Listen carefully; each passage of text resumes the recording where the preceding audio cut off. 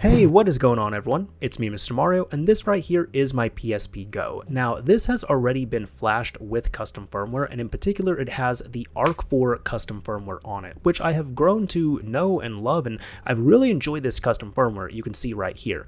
However, the nice thing is about custom firmware, and the reason why I was citing this one, ARK-4, is because ARK-4 is really the only PSP custom firmware I'm seeing in the current day, which is still updated, unlike LME, ME, or Pro, or even any of the legacy ones, such as, of course, like the Dark Alex ones, OE, SE, M33. ARK-4 is the latest and still brings new stuff to the table, which is quite nice. So therefore, if you install your custom firmware, you could sit it and forget it, but if you really want to take advantage of ARK-4 to the fullest, it does help to update ARK-4.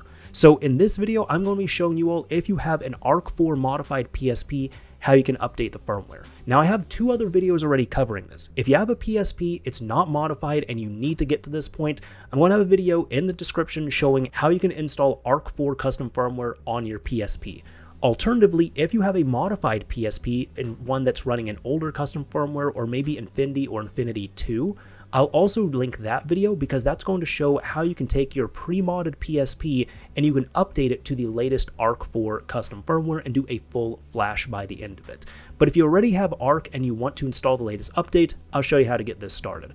First, you are going to need your PSP. It will need to be running ARK-4 custom firmware, and you're going to need a way of getting the storage connected to your PC. Now, if you have something such as this, like a PSP 1000, 2000, 3000, or a Street, you could go through a mini USB cable and hook everything up properly there, or if you want to, you can end up taking the storage out itself, and you have a couple options. You can use a legitimate memory stick duo, or you could even use a memory stick Pro Duo with a micro SD card and adapt that to your PC. Whichever works and whichever way allows you to get files onto your system from the internet. Go ahead and do that. Since I have a PSP Go, which thankfully has 16 gigabytes of storage built in, I'm just going to be using a USB cable right here. So for this, I'm going to navigate over to Settings, USB connection, and I'm going to connect this to my PC. Over at our PC, thankfully we only need one download for this. This is going to be linked down below in the description, and it's going to be from the GitHub repository for ARK-4. You're going to want to come to releases and click on the latest release right here. And from here, you're going to see the new changelogs, some nice new comments and such, and the things the developer says here are pretty funny. They make me laugh a little bit when I'm reading these. However, you're just going to need to come down here and download the latest ARK-4 zip file and save this somewhere you can easily find it. For what it's worth as well, we are going to be following the instructions for upgrading, which you can find right here on the README, and there's 3 ways to update ARK, and the one we're going to be using is option 2, which is just to copy the update folder over. So once you have this downloaded, you should find your ARK-4.zip, right click, and use your favorite extraction software to extract it into its own folder. Now open up the ARK-4 folder, and it's going to look something like this. You should see this update folder right here, which inside of it, it just has a small eboot.pbp file. We can come out of here, but we're going to grab this update folder. So right click, and copy out this update folder. Now navigate over to your PSP storage, go into PSP, go into Game, and we're going to right click and paste in our update folder.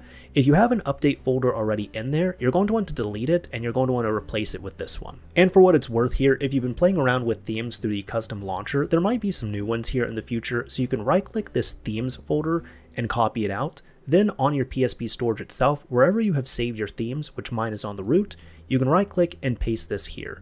If you want to, go ahead and overwrite these or do older only, whichever works. But if there's a difference here, I'm just going to go ahead and overwrite all, give that a few moments to copy over, and once that is done, we should be good at that point. So we can now come back out here, right click, and eject this, and now let's navigate back over to the PSP. Now I've already disconnected the PSP, so I'm going to hit circle right here, and I'm going to disconnect this from USB. Now all we need to do in order to update this is we need to navigate over to the game column, go into your system storage or your memory stick, wherever this has been saved, and you should see the ARK-4 update application. Go ahead, tap this, and launch it.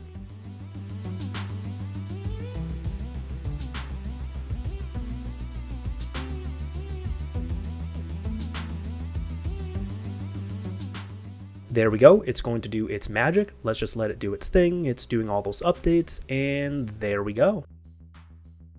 So So after a bit, it should go ahead and do a reboot. And once we come back out to the XMB, if we want to, once this loads up, we can press the select button right here, and you should be able to see right here what the revision is. As you can see, this is R153, which is a newer revision than what I was running before. So at this point now, you are good to go. You still have your ARK-4 custom firmware, but you've been able to update the custom firmware itself, so you can continue playing, have some fun, and if there's any new features, bug fixes, or what have you that directly benefit you, go ahead and make use of those. It'll be a great time.